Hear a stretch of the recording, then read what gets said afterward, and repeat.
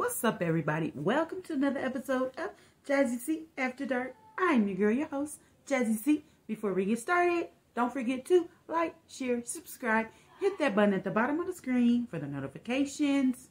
You don't want to miss a minute. Kisses, hand hugs. Decision day is apparently like months later, so I just want to, drop in and let y'all know, for those of you who've been paying attention, if the couples are actually still together. So up first, we got Olajuwon and Katina. All right. Okay.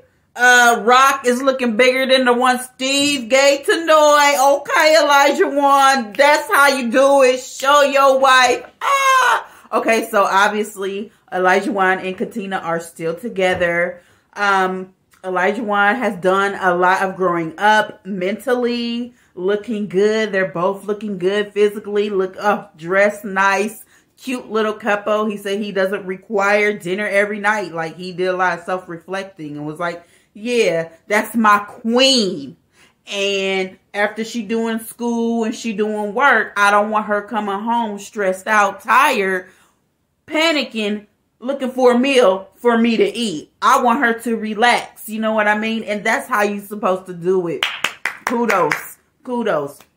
And Katina did her thing as a wife. She took her time and believed in her man. Believed that he was going to listen and follow through and take the time to love her how she is supposed to be loved. Oh, that is just so beautiful. Oh, and they just look so, again, gorgeous couple. I'm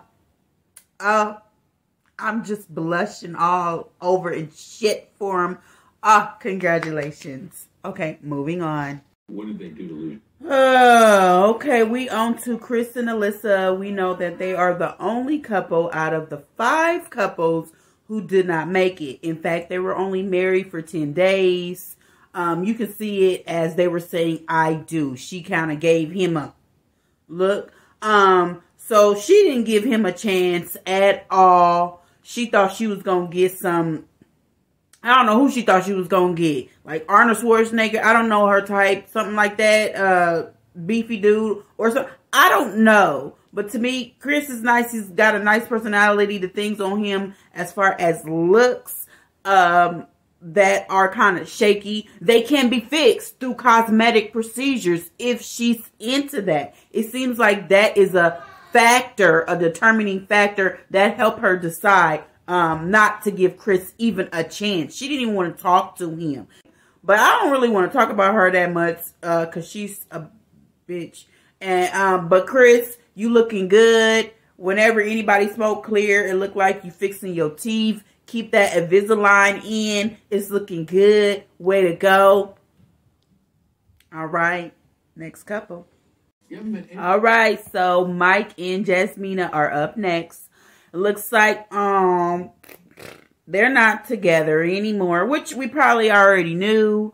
Mike said that it only lasted 12 days after the decision day. But that's just crazy because they look, like Kevin said, the host said, that they look good together. Like they sitting all, close to each other. Jasmina is sitting next to him and like on the edge next to him. And he looking good in his blue suit with his pink tie. They just look good together.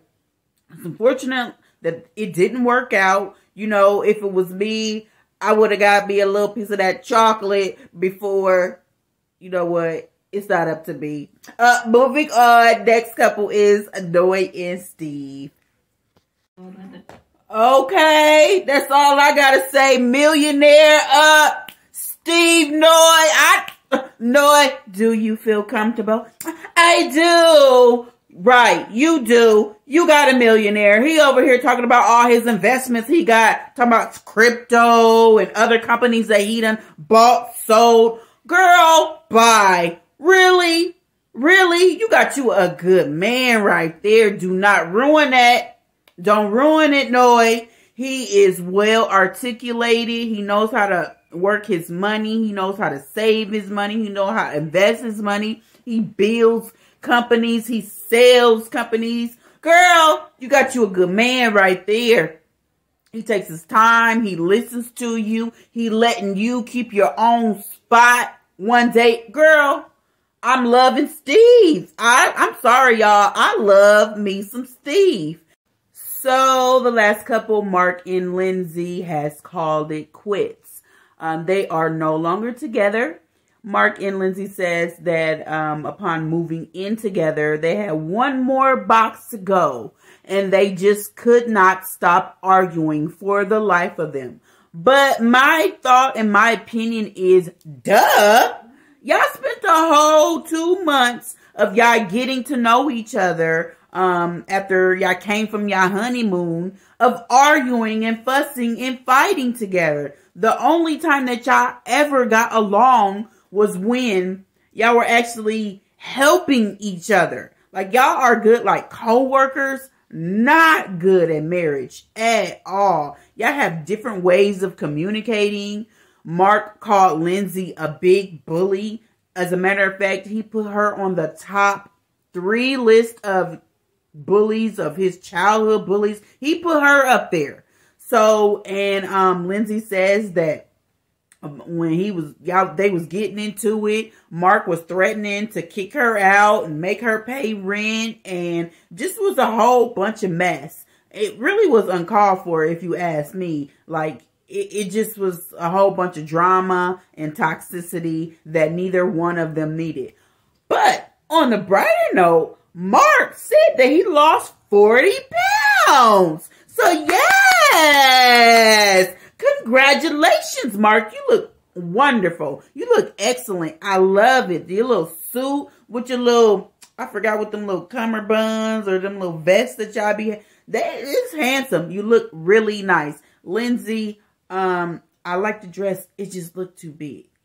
But other than that, these couples, it was a wild ride. So I guess 20% or 2/5 of the couples actually made it through. So I hope they continue on, and the rest of the couples do y'all thing. I hope y'all don't be on Match.com.